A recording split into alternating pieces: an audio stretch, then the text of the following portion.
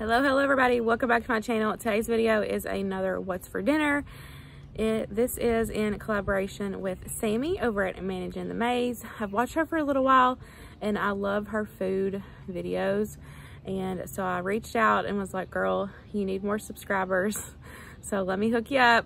So make sure y'all go over, give her some love. She's a newer YouTuber, and I know how hard it is growing your channel. And y'all, she works full-time outside the home, and I know how hard that is. I did that last year. I worked outside the home full-time plus YouTube, and I know how hard that is. So make sure y'all go over, give her some love, go subscribe, comment on her video that I sent you, and make sure you give her video a big thumbs up. So let's go ahead and get started. I have got several meal ideas for you guys this week, so I hope you guys enjoy.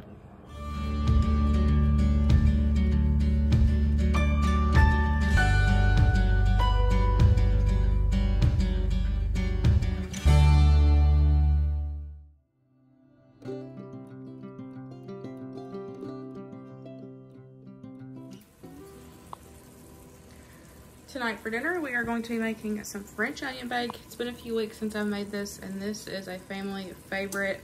Winston absolutely loves this. So it is really easy to put together. I've got 1.5 pounds of hamburger. My light's gonna be flashing again. I have 1.5 pounds of hamburger meat here.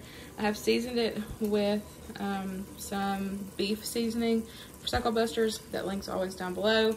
Season it, cooking it up. I will drain the grease off, then we will add in the brown gravy mix, add a little bit of water, and then over here I've got some butter melting up. We will add this is a whole onion. We will add it in, get it cooking up, and get this all put together for you guys. I have the full recipe linked down below in case you're interested and want the full recipe.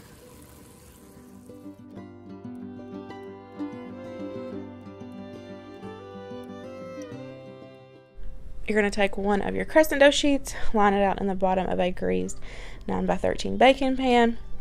Then you're going to add on your meat mixture on top of that. Then you will add on your cooked onions. I'm only going to be adding it on half. Winston and I don't like onions, and so I don't add it on. I only add the onions on half for Luke's side. Then you will top it with some provolone cheese. Add your next Pillsbury dough sheet on top of that.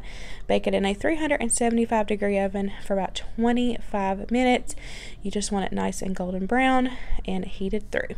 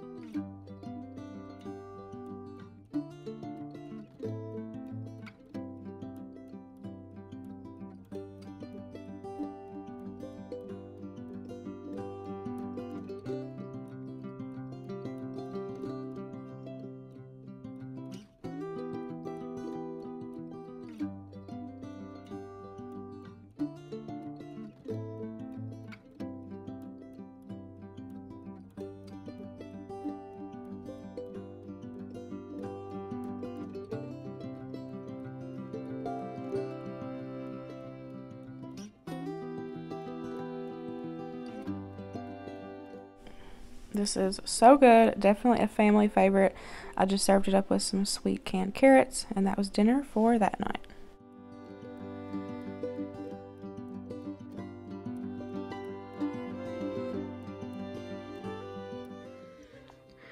Tonight is chili dog night. I have got these Johnsonville. I have 2 of the turkey one for me, and then 4 of the cheddar for Winston and Luke. In the air fryer, I'm just cooking them up in the air fryer. And then, y'all, I swear I'm gonna have to buy me a new light. Keep flashing. I got some buns. Gonna fix some mac and cheese. The cauliflower mac and cheese is our favorite. And then I got some chili that I pulled from the stock room. We're gonna have that. And then we've got shredded cheese. Whenever the hot dogs are done, we can add some shredded cheese on there. And then ketchup and whatnot. If I don't think Winston will eat the chili, so he can just have regular ketchup like a regular hot dog. But that's it. Getting dinner done tonight. Easy and delicious.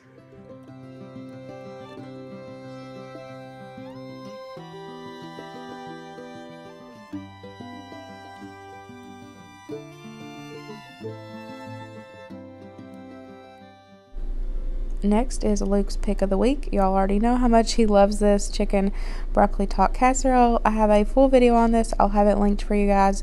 And then I also will have the recipe linked down below.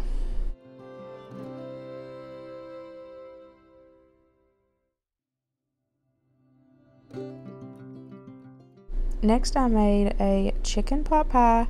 I have a whole separate video on this. This video went up on Friday, so I'll have it linked down below.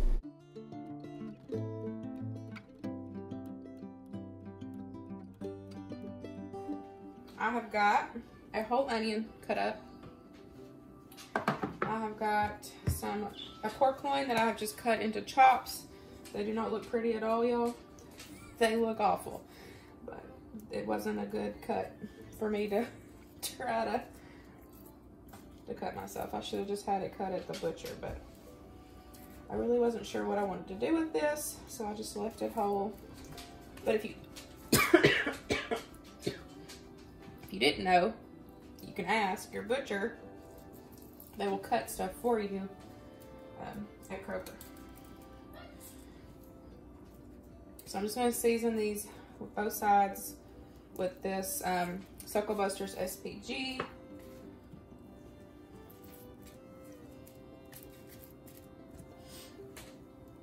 Both sides, then we're going to get these seared off and get cooking. So my plan is to kind of do like a French onion style. So we're just going to kind of play around with it, see if it comes out delicious.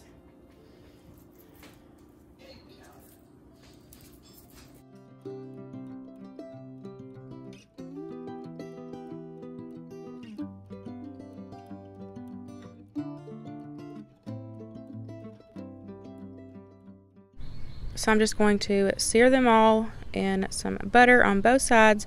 You don't need them to cook all the way through, just lock in that flavor.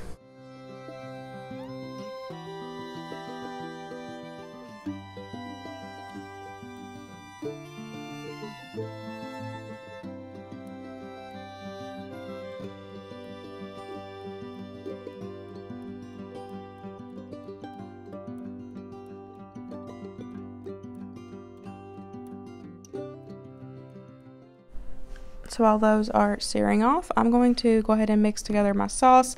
I've got 1 packet of that onion gravy mix, and then 1 can of beef consomme, and then I'm going to add in 1 can of cream of mushroom. Just mix that all well till it's all combined.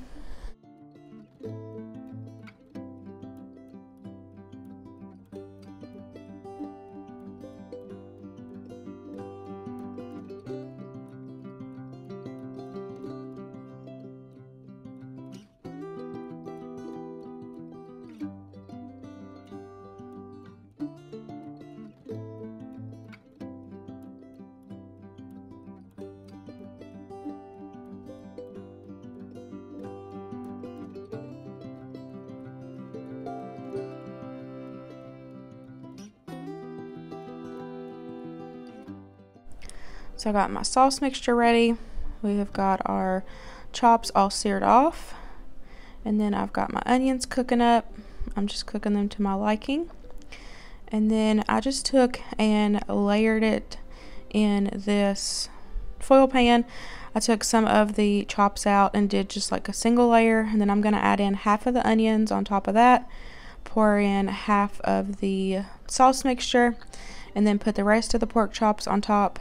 Finish off with onions, and then top it with the rest of the sauce. And then I just baked it covered in the oven for 30 minutes at 375, and then I did it uncovered for 10 minutes.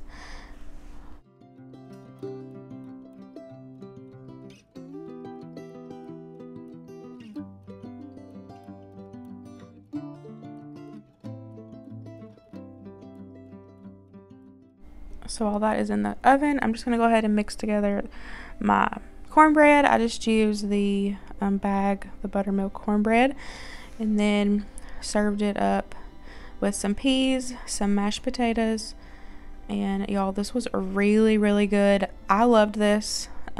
Luke loved this. It was something different compared to what I normally make, and I will definitely be making this again. I do want to tweak a couple things before I type out a recipe for you guys, but overall I was very happy with it. Like I said, we want to do a couple tweaks to it before I sit down and type out a recipe.